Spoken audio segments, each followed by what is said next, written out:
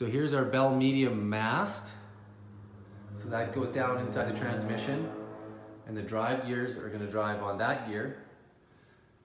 And up here is where the main rotor is going to attach. And remember that the main rotor attaches to the trunnion. So here's our trunnion.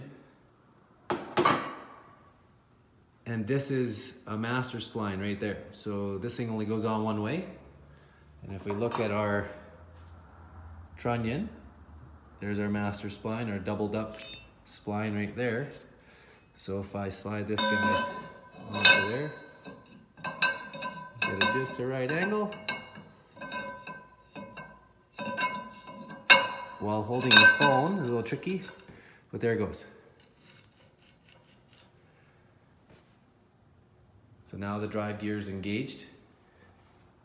And remember that this is the spot that the semi-rigid rotor head is going to pivot on. So this goes into our pillow block bearings, which allows for the teetering of the rotor head.